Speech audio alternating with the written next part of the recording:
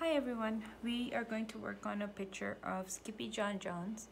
This is a character and a book created by a lady named Judith Bryan Schachner, and she's written a whole series of them. They're wonderful books. You have to go, if you ever get a chance to see or read these books in the library, or if you're just browsing through a bookstore, pick them up, just have a look at them. They're fun, witty, and a beautiful character.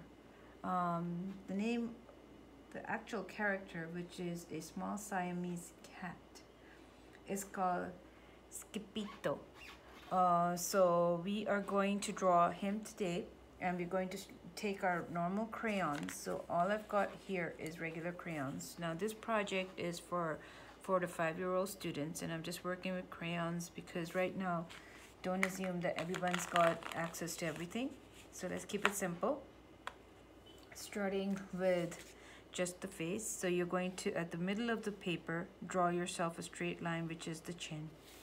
Create a slight curve for the cheek on the right, but don't bring it in. So notice how my line stands straight, doesn't start coming inward. Very important. Put your finger on the middle of the chin and slide yourself up. Mark the top of the head. Now connect the top of the head to the cheek, and what you want to do is we're going to go for the ears next. So they do not start from the top, instead a little bit to the side, make a diagonal line, go out. Do the same for the right side, diagonal line, go out. Now come down a little bit close to where you remember you drew your cheek, right about there, and finish it off by adding the bottom of the ear right there and right there. Create the inner curve of the ear by adding a line from the middle of the ear up, and you're going to color this into black. Just like that. Now go to the other side, and you are going to do the same thing right there. Now I want you to remember, anytime you want to pause this video so you can keep up with the pace of the project, please do so that you can run it at your own speed. Next, the nose is not in the middle, it's a little bit lower down. Create yourself a straight line followed by a triangle, just like this. The triangle doesn't point up, it points down. A small little line under and 2 curves, because he's always so happy. Touch the top 2 corners of the nose, go upward and go upward, just like this. And place the eyes right close to it, but don't touch the nose line. It's got big eyes, and they're blue in color, so we're going to be using blue. A curved line to create the top of the eye, and you can add the bottom black, just like this. Next step, remember when you start coloring the eyes in blue, leave a little circle that you will not put any color in. This is your shine spot. When you look, even right now, if you were to turn around and look at a person, if they were sitting close to you, you would see a bright spot. This bright spot is just light reflecting off of your eyes, that's all. But when we put it into our art, it makes our eyes come alive. It's really beautiful to see. Next, whiskers. Go ahead and give him 2, just like this. Now, we're going to put some color on the insides of the ears right there. So we're going to add pink first, but keep the pressure low. So in art, a lot of it has to do with pressure. When you are using a color to color, whether it's a crayon or a color pencil, you can either push really hard on it or softly. If you push softer, you will get to control the pressure. And if you push hard, you'll get a lot of color, but may not be always what you want. So which is why you have to consider how dark do you want this thing to be.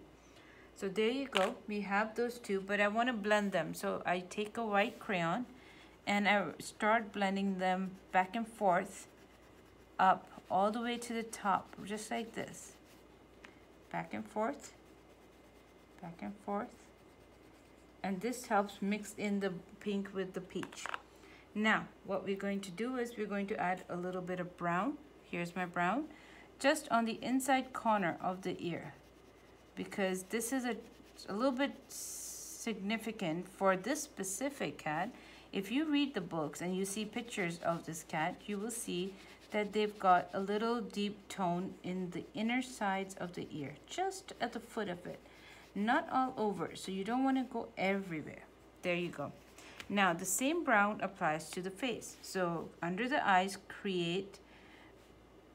touch the nose and create a curved line under the eye. Do the same on the other side. Make a curve from the bottom of the mouth like a letter U and stretch it to reach the corner of what you created up above. Then starting from the nose right there, you're going to color and you're going to finish off by adding the brown all over. This adds the character of our cat. Again, I encourage you to read the books because they are so fun to read, but you'll see that this is the cat that you're drawing right now. And you'll remember him when you start to open those book pages. Next, moving on, we're going to go back down right under the nose to create a skinny little neck, just like this. Very, very skinny. Keep him petite. Don't go too big. Now, arms. So I don't want to touch the neck right now. I'm going to make 2 straight lines right here. Come down because remember, Chihuahuas have got very, very simple, cute little bodies. Very, very cute. Just like that. And you want to create the foot of one curved line and the second meets it from the outside. Again, curve on the outside, straighten the back side and meet the lines. And then add the paws. Here we go. So this helps to complete everything. Now, we are going to create the body. So the body, the back 2 legs will sit not at the same level. Do you see where I ended my feet? You want to make the back foot about here, 1, and here, the second. Don't come ahead. Instead, now we're going to connect the whole thing up. So halfway up, so halfway on the arms, make a line, turn it because she's the cat sitting somewhere. Now take it straight up to meet the neck, right there. For the other side of the neck, connect the outside of the arm and make it meet up. That's all you had to do. For the feet, add your foot here and a foot here. And you're going to add the toes, just like this. And the tail, you're going to add by doing a curve out, bend it back in, and twist. So it feels like a backward letter S, and it really is. If that makes it easier for you to draw it, do so. So that way you would have got it done. Go back to your brown, everyone. And the arms of our cat's legs are brown. The front ones only, not the back ones. So be careful. Don't rush too fast into this one. And the feet are brown. Here you go. And the tail, for sure, I'd like to use brown and black on this one because I feel it could have a little bit of double tone right there. So double tone is when something looks black, but it also might look like it has one more color tone. So just to give ourselves a little bit of more depth, we're going to add 2 tones. This finishes the actual cat itself. Now go for the background. So we are going to create brown under our cat's feet. So you want to get, I have my brown, yes, but I'm going to take a brown with no paper on it. Can you see it? I'm going to hold it down just like this, and I'm going to make myself, first I'll make myself a horizon line, just like this.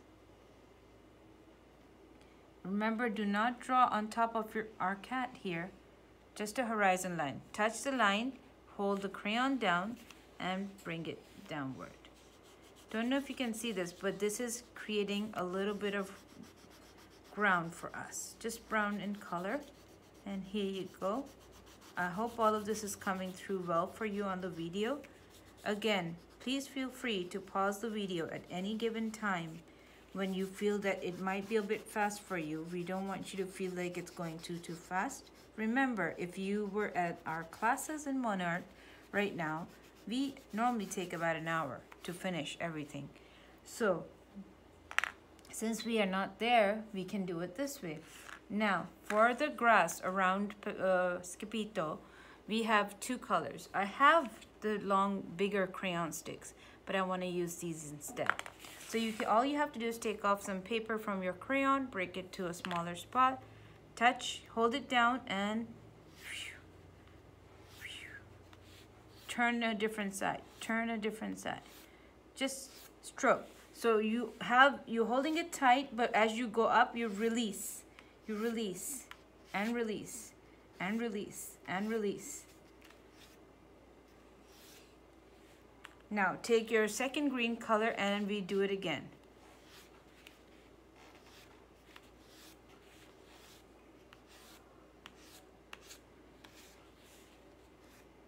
For those of you who love cats, you know that cats love playing out. They love to explore. They're really into, they're very independent in nature, which is really, really good too.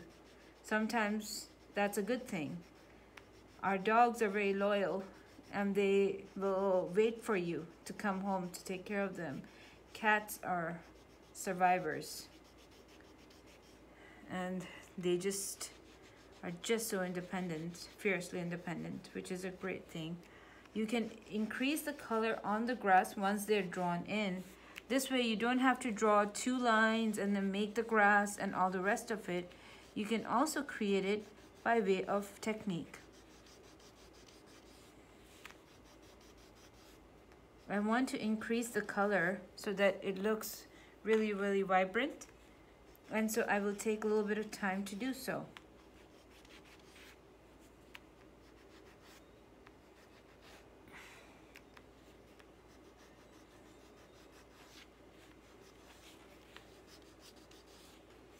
There we are. And there you have it, everyone. That's our picture of Skippy Tito. And here's a yellow. If you felt like the sky behind him needs a color, again, take a crayon that has no paper on it and carefully contour. That means trace around the body of your cat and just rub it everywhere. So that way what you've done in essence is you've given a beautiful yellow sky and it's daytime somewhere. And our cat here is warming itself in the wonderful day outside. And that's all it is. I hope you enjoyed the video. If you have any questions about it or if you found any part of it difficult or anything, please write a comment below and we will get back to you ASAP. You can also try rerunning it. If you have comments, we encourage you to write those down here so that we can help you to draw some of your favorite characters from your favorite books. See you soon. Be safe.